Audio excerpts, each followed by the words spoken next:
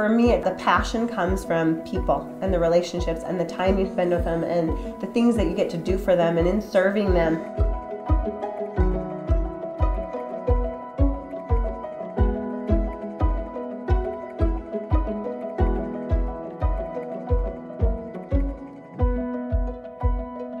If people look or feel better, I just feel like they're gonna perform better in life. People wonder why I do what I do. I can answer it wholeheartedly and really easily on the spot all the time. It's something that I'm super passionate about, and as you've seen or will see in this video, life really is all about relationships, and life is about building something meaningful with people around you. And it's super satisfying for me to see somebody that starts right here in their career, in life, and as long as they leave a little bit better off, I feel like we've done our job.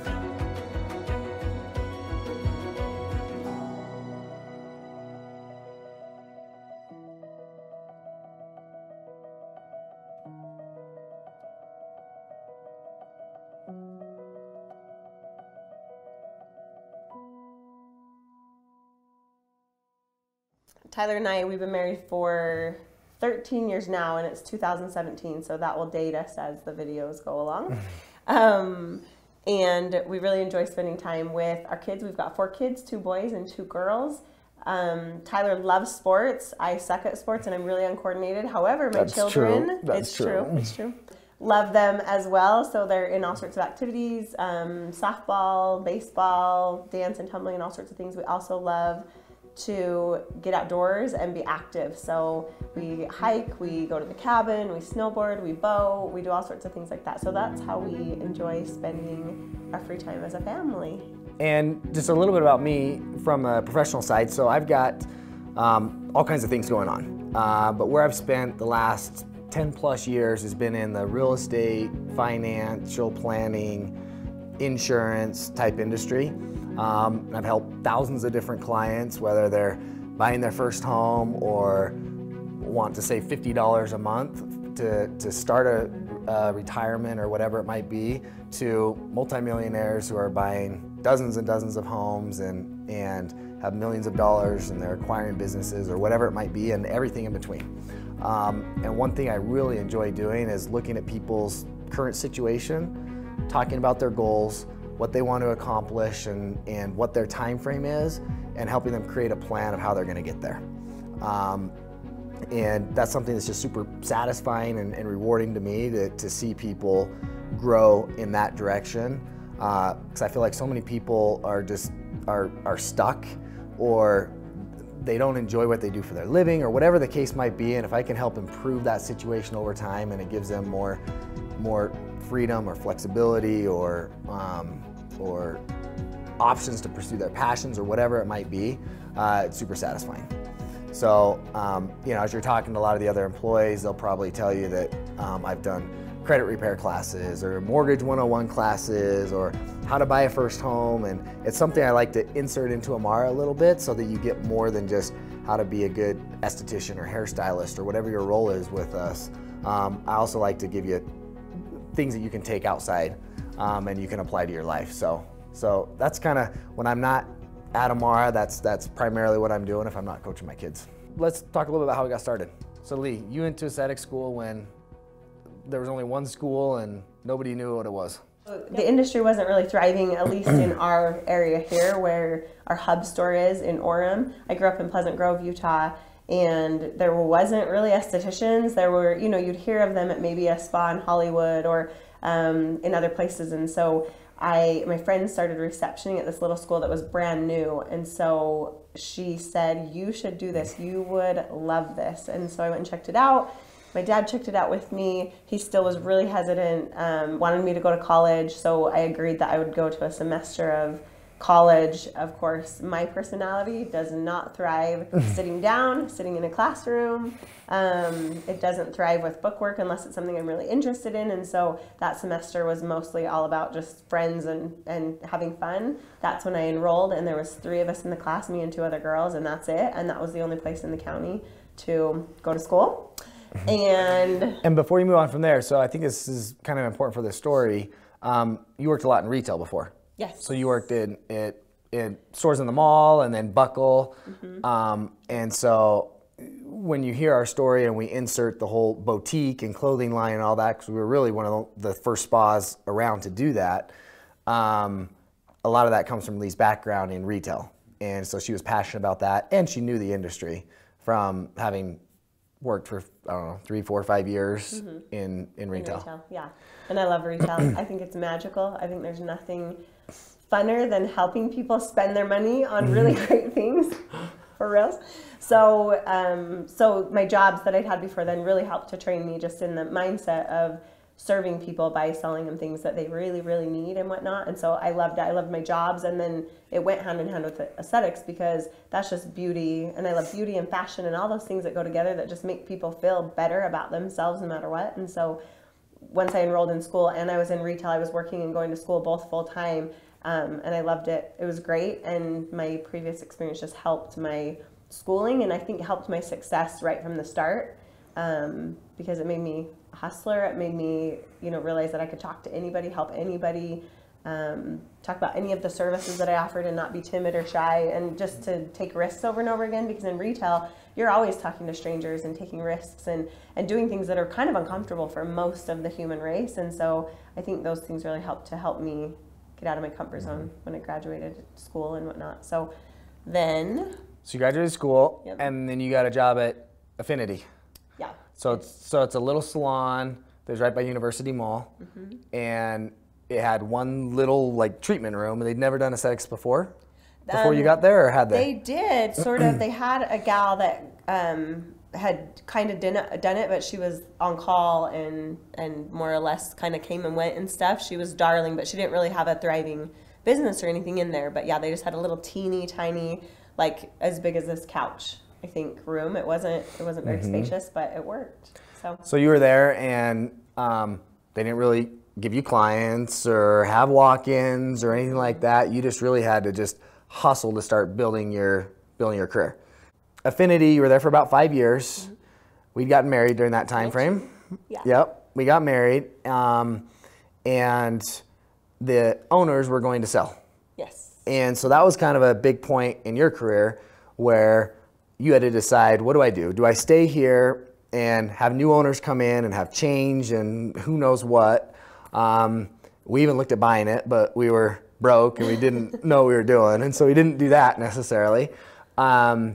But you decided to start your own thing.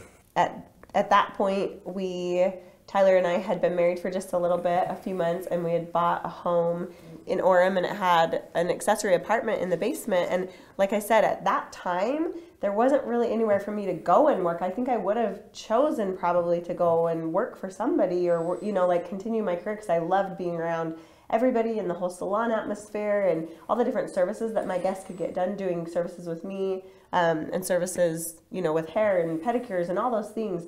But there really wasn't many options. There weren't just aesthetic treatment rooms everywhere where you could go wax and do facials and all that stuff. So we started looking into if we could put it in the basement of our home. And we started to find out all the things that you have to do, like separate entrances where guests can come and they're not coming through your home, business licenses, health department codes and licenses, and all sorts of things that you've got to do and fees that you've got to pay and whatnot. But after looking at those, and with Tyler's background of being really savvy in finance, which is great, we make a really great couple, because I spend all the money and he also save all the money. Yes. She's really good at spending. Yeah. But we have to be good at our own things, so I'm really good at that. But so he was really great at he's in real estate, like he said, and finances and stuff like that. And so he kind of helped us get all those things in a row so that we did it right. So we bought dollar fabric from Walmart and sewed curtains. We bought really inexpensive shelves from Walmart to house our skincare products and whatnot. Again, back then, the skin vendors, one of them we still carry, Glymed, we were great to work with them, and they were great to work with us to bring it into our home. But I think it's because it was a more professional environment that we were able to, because I don't think you can even get professional products into a home-based business. But we were able to back then, and we just bought like really inexpensive things, and it wasn't ghetto. It just wasn't what Amara is today, where you see everything big and fancy and bright lights and all that stuff. Like, to us, it was amazing. But it was, an apartment, and we had things on the stove and the kitchen countertops, and we brought in clothing and started to do the whole retail thing, because that's another passion that I had, and I wanted to fit that piece together, because I feel like I loved helping people when I was in the retail world with, clothes and shoes and events that they had to get dressed for and making them feel good, and I now got to help them feel really great about the rest of themselves, their skin, their beauty, their eyebrows, and all that. And so I wanted to combine that together. When we first started, we went all local vendors. But yeah, it definitely wasn't normal for a hair salon, and there wasn't very many day spas anyways at the time. You'd have to go to Sundance or Deer Valley or something to have like a spa experience for the most part, or probably up in Salt Lake. But in Utah County, there wasn't a whole lot. But none of them felt like a clothing store when you went in as well. Like, every once in a while, some had little knickknacks, but would have maybe jewelry and stuff here and there, but no one had a full-blown like clothes, shoes, swimwear, all that kind of stuff. But I loved it all, and I like to buy it all anyway, so we might as well sell it all. Yeah. But you have to do it right, and you have to commit to it. So you'll see as you get to know our company better that we have dedicated guest service teammates that know clothes, and they assist Leigh in the buying process, and they know fits and fabrics and all those things that I don't even know that much about, but they know everything, and we re-merchandise every single week, and we treat it like a Nordstrom's or a Buckle would treat it. It's a big emphasis for it. We allocate a lot of resources to it because we don't want it to just be, it's in the background for our guests if they happen to want something. It's really about, hey, we want to have experts in that area that can help them. And it's become a big part of our business, and I think it benefits all the service providers, and it's really worked out really well. It's been a process. It's not something that I think, you look on the outside and Amara looks magical. You walk in as a guest and you feel important and magical, but you don't know all the behind the scenes, and that's what we don't want them to know. We just want them to feel great. But, for us that work here, there's something really amazing about feeling like you go home every day and you've really accomplished something and helped somebody feel awesome and beautiful, and so much of that has to do with retail. Yeah. And we were in that first little location for 2 years. Yep. And we built up, we ended up bringing on massage.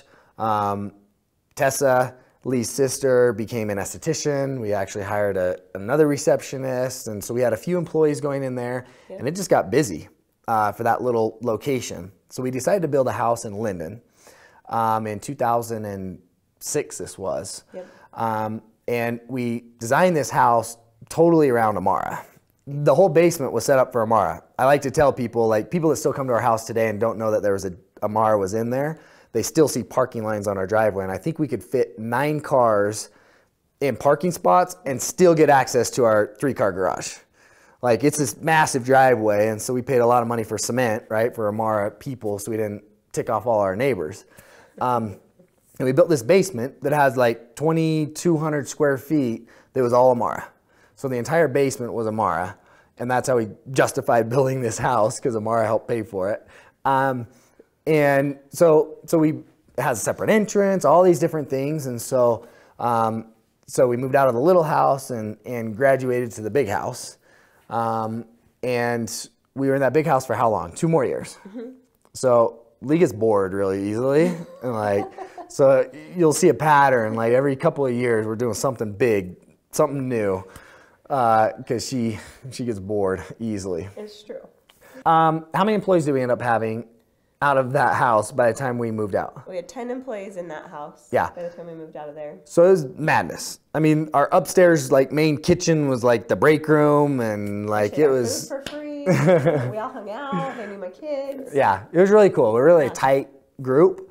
And some of our longest tenured employees started with us there and have been with us for a long time, or were with us for a long time until they moved on. But we really created a really neat group. But we were in this house for 2 years, and we were just busting at the seams. It was crazy. I mean, 10 employees in a house, and a lot of people coming in and out, and It was just nuts. And so we had to do something, either scale back and simplify or go bigger. So we decided to build a new location and go to a retail location. And one of the big things with that decision was to bring in hair. So up to this point, the first 4 years of Amara was 100% aesthetics. It was all spa. We brought on massage, but we'd never, nurse practitioners, but we'd never done the hair side of things. And so we went out and we hired, I can't even remember, like 20 or 25 hairstylists. All at once. Well, we hired 30 people total all at once, whether they were estheticians or stylists or nurse practitioners or whatever. Or guest services, probably 15 to 20 hairstylists. And it was awesome because these people, these hairstylists just trusted us. Like, we'd never done hair before. We had a good reputation. Leigh had relationships. And I had been, waxing them and stuff. And so, and they didn't have. And they'd sent their guests to you for their aesthetic services. So it just made sense for a lot of them. And some of those some of them are still with us today. And it's awesome that they had that trust in us and belief in the very beginning. So we built this new location on 800 North in Orem. When we built it, it was only half the size that you see. And it was crazy blues, and I don't even know, what was all that black and white called? What was it? Yeah, damask. Different look. Yeah, completely different look. But in the moment, it was amazing for us. We took this huge risk. We had to go figure out how to get SBA loans, and we had to convince the landlord that we knew what we were doing, because he was all nervous to sell it to us or lease it to us because we were just this home-based business. And so we had to figure all of that out, and we ended up making it happen. We opened. It was stressful. If you think about it, 20 or 25 new service providers all moving their business on one day to one location, plus everybody else transferring. It was chaotic. But we did it. And our kids helped. They were 3 and 2 years old, and we had clothes being delivered to the house, and they were like tagging the clothes with the tag guns, or any jobs that they could do, unpackaging things. Like, we had everybody involved in this move. And that's when your mom passed away. Yeah. So, I mean, that's part of this story. It was crazy. We were a month away, I think, from this big, huge grand opening, and Leigh's mom suddenly passed away. I didn't know you were going to bring that up. But especially for those that were like along the ride for us, like, I mean, life happens, right? And sometimes you just have to deal with it. But yeah, Leigh's dad came home one day and her mom was passed away on the floor, and she just gotten some random blood clot that she twisted her ankle the day before pulling weeds, and it went to her lung. And it's something we had to work through and still move forward, because there's a lot of people depending on us. I think that's something that we've really learned through owning a salon is you have this weight, this pressure, I call it a heavy backpack of all these people that depend on you. And, oftentimes you have to put personal things aside because, now we have over 100 people that depend on us. We're part of how they put food on their table or provide for their families. And sometimes you just have to work through things.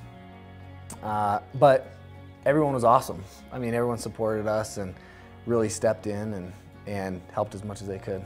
Like I've said from the beginning, the staff that we have, the teammates that we get to work with, are incredible people and so nice and kind and genuine and care about the same things that we care about. And so I think that's one of the most incredible parts about our company, and it has been since the very beginning when it was just me and Tessa, because she's completely that way, as you'll know. She still works for us today.